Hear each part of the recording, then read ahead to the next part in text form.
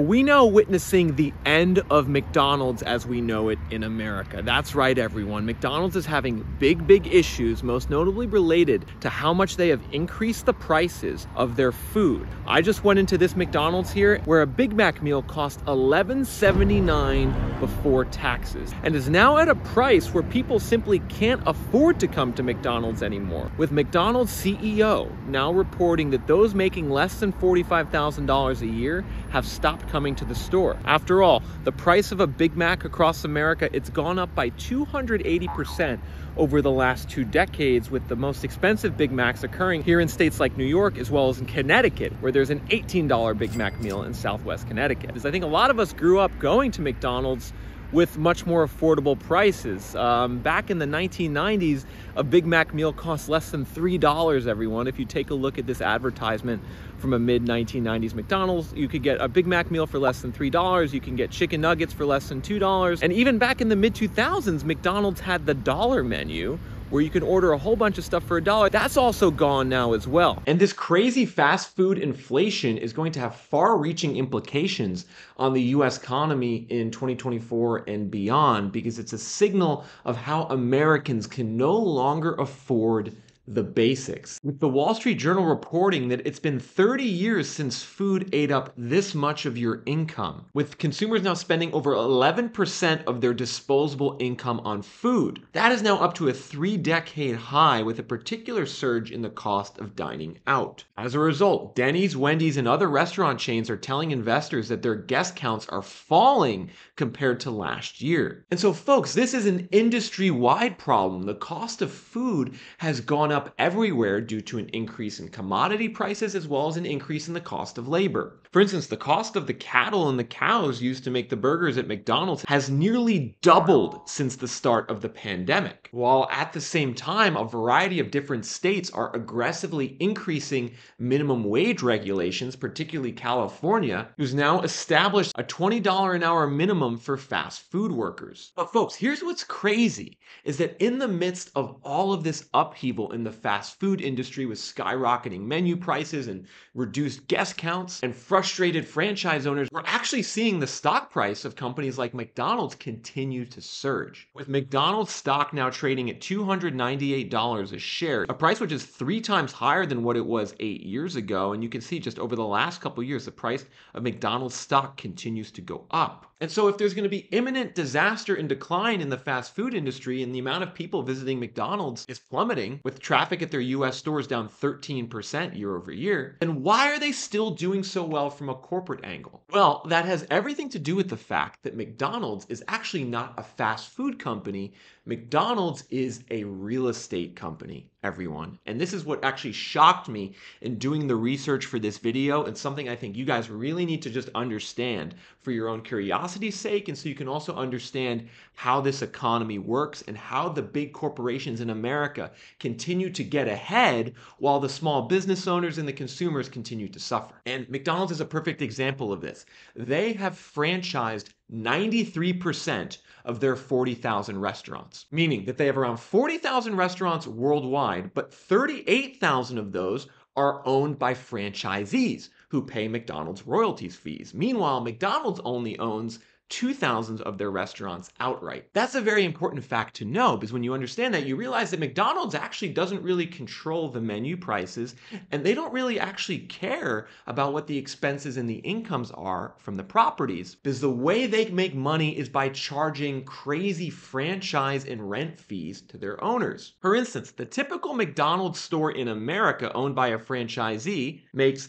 $3.2 million in sales and revenue per year. And of that $3.2 million, the first thing the franchise owner is going to do is pay 20% of that to McDonald's corporate, based on a 4% royalty fee, a 4% marketing fee, and 12% ground rent fee. And it's those fees paid by the franchise owner of the McDonald's to McDonald's corporate that comprises a majority of McDonald's revenue. And here's what's actually so crazy about that is McDonald's earns those fees on sales. They earn those fees on sales, not on income. And so if the cost of beef goes up for the franchise owner, if their cost of labor goes up, McDonald's doesn't really care. They're earning their money on the top line. And so when we go back to looking at this pro forma for the typical franchise owner, we can see after they pay 20% to McDonald's, they're then having to pay 30% for the cost of the food and the paper, as well as 38% for the cost of the labor. A typical McDonald's that makes $3.2 million is probably paying around $1.2 million in labor costs. And you can see after all of this, a McDonald's franchise owner only makes $290,000 in profit off $3.2 million in revenue. And so McDonald's uses these franchise owners to enrich themselves, while these franchise owners end up getting a fairly low return for all their hard work and effort. And the way that McDonald's justifies this is because they actually own the land under many McDonald's. Approximately 45% of McDonald's franchise locations, McDonald's owns the land under the McDonald's, which is often located in a central business district or a highly desirable part of town with a lot of traffic. So McDonald's will actually buy the land at a fixed price with fixed debt financing, and then they'll enter into a 20-year franchise agreement with someone who wants to run the McDonald's, who will then pay them rent based off their sales, which is actually an ingenious business model because the sales will go up with inflation while McDonald's costs for owning the property stay the same. And in total, McDonald's actually owns over $40 billion in real estate across the world. This is their secret business empire that no one knows about. Their original CFO, Harry Sonneborn, famously said in the 1960s that McDonald's is not technically in the food business, we are in the real estate business. The only reason we sell 15-cent hamburgers back in the day is because they are the greatest producer of revenue from which our tenants can pay us our rent. This, of course, is a business model that's worked out great over the last 50 years for both McDonald's and its franchisees because the costs at these fast food restaurants were fairly low, the demand was good, there was a lot of growth, but now we're entering an environment where people are now priced out of eating at McDonald's. With the lower income segment in America, those making $50,000 or less, the ones who are dropping out the most. With McDonald's CEO Chris Kempczynski recently saying that we're seeing pressure with the US consumer in that lower income segment, call it $45,000 and under. From an industry standpoint, actually we're seeing a decrease in the most recent quarter of visits. He thinks that they're eating at home as that has become more affordable. So you got to ask yourself, like, who is actually the main demand segment for McDonald's and Wendy's and other fast food restaurants if it's not lower income households and consumers? I mean, the value proposition for fast food restaurants for so long was that you could go there and you could get a meal for $5 or $6 and feel full. Now you have to pay $12 to $15 at a fast food restaurant to feel full. That means McDonald's and their franchise owners are going to have to rely more and more on middle and higher income segments to support their business. But I'm personally skeptical, and I have to wonder, are those segments actually going to start going more to fast food restaurants? Probably not, especially when you can go to Chipotle or Shake Shack and get a higher quality meal at a comparable price. And again, folks, just to get a sense of this throughout time, this graph is showing the price of a Big Mac burger, not the meal, just the burger, over the last 40 or so years. And what you can see is that back in 1986, a Big Mac burger cost $1.60. Was extremely cheap, $1.60, then it went up to $2.30 and stayed there for a long time. Even in 2005, a Big Mac burger was $2.50.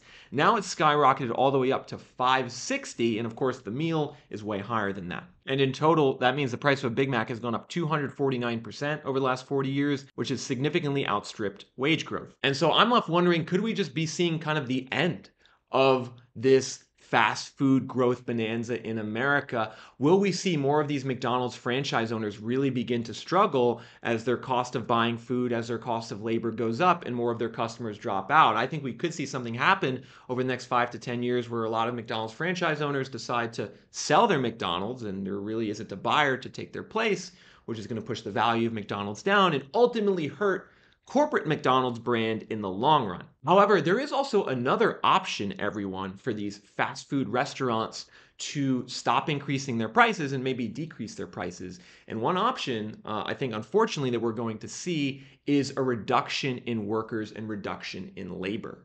This is something that's been coming over the last 5 to 10 years with an increase in automation. More and more, when you go to a fast food restaurant, you see there's fewer and fewer workers there. And actually, last year out in Fort Worth, Texas, McDonald's just launched their first fully automated restaurant with no human contact. With McDonald's now taking the initiative to make the lives of their customers easier and more convenient by introducing technology-driven solutions. I mean, that's one way to think about it. With McDonald's now opening its first fully functional base technology restaurant, making it possible for North Texas residents to access their meals without having to interact with a person, only with a robot. And I'm not sure how you guys feel about that, about automation taking jobs in the fast food industry. That article seemed to kind of pitch it like it was a good thing. However, I do think that this is a secular trend we'll probably see more of in the future, because as more of these states across America dramatically increase the minimum wage, there will be an incentive for McDonald's and fast food franchise owners to simply have less employees. Because remember, folks, the typical McDonald's franchise owner in America, they might be earning $3.2 million in revenue, but they're only drawing $290,000 of that to the bottom line, with by far their biggest expense being labor costs. And it's these labor costs, as well as the cost of food, which have gone up significantly in recent years, which has prompted them to raise their prices, which has led to a big drop in customer traffic. Now, the quickest way to fix this, if you're the franchise owner, is to lower expenses. And of course, we know that McDonald's is not going to cut the 20% that they're owed, so these franchise owners are going to be looking to cutting labor, making that 1.2 million in labor more like 1 million or 900,000. That would get them more profitability and reduce the need to increase prices as much in the future. And one state where we're just seeing this happen really fast right now is California. California just announced a new law that goes into effect very soon that establishes a separate minimum wage for fast food workers of $20 an hour, which is $4 more than the state minimum wage of $16 an hour. So the people in California who make the rules and laws, they thought for some reason we need to carve out a second minimum wage if you're a fast food worker. Not sure why they thought they needed to do that. However, the initial response and reaction from businesses to this increase has been pretty negative, with Pizza Hut now laying off thousands of California delivery drivers in 2024 directly in response to this law that will raise fast food employee wages to $20 an hour. Thousands of pizza delivery drivers in California are facing layoffs as two major Pizza Hut franchisees are eliminating delivery service. The layoffs will affect 1,200 workers of restaurants in Orange, Los Angeles, Riverside, San Bernardino, and Ventura County, as well as 800 workers at Pizza Hut locations in Sacramento and Central California, with operators blaming a new state law that starts in April that boosts the fast food minimum wage by $4 an hour to $20 an hour. Meanwhile, ABC News out in California recently interviewed the general manager of Chiba Hut, a sub shop, about what he thinks about the new law. So it's kind of causing us to have to increase our menu prices, as well as find new ways to limit labor, just to stay profitable. It's definitely limiting our available labor hours. Yeah, so those comments about limiting labor, right? I mean, it's just obvious at a certain point, the more that the labor costs go up, the more the businesses are going to cut back. And so for me, I fear that the fast food industry is going to enter a destructive cycle. And ultimately, all of this points to the lack of sustainability in the current economy in America. Right? We hear business owners, particularly small business owners like restaurant franchisee owners, reporting massive struggles. The costs and expenses, they've gone up more than the revenue, which is really squeezing lots of businesses in America at a point in time where consumers are just starting to tap out. That could potentially end up being a nasty combination, not just for McDonald's and the fast food industry, but for the economy overall. With the Small Business Optimism Index in America currently resting near its lowest level in decades, with small business earnings trends flowing now at also the lowest level in decades, almost matching the depths of what we saw right before the crash in 2008. More specifically, what this graph is showing is that 30% more small businesses have reported lower earnings over the last 3 months than increased earnings. So significantly more small businesses are reporting lower earnings, with the reasons being reduced sales volume and increased costs. And unfortunately, in America, it's the small business and it's the consumer who bears the brunt of these issues first, while it's the big corporations like McDonald's that can keep making money at times like this, which is why we see the stock market doing so well while mainstream America is suffering. In the end, I hope that restaurant owners and fast food owners are able to find a way to stop increasing prices so much. However, with governments vastly increasing the minimum wage and commodity prices like cattle still being so high, it's going to be difficult for them to do that. And ultimately, what I fear is going to happen is that there's going to be massive small business bankruptcies and layoffs at some point as a result. However, we'll have to track the situation over the next several months and over the next year. So if you like this video and want to see more of it here on the Reventure Consulting YouTube channel, hit that subscribe button and also make sure to leave a comment about what you think about McDonald's and its crazy menu prices in 2024.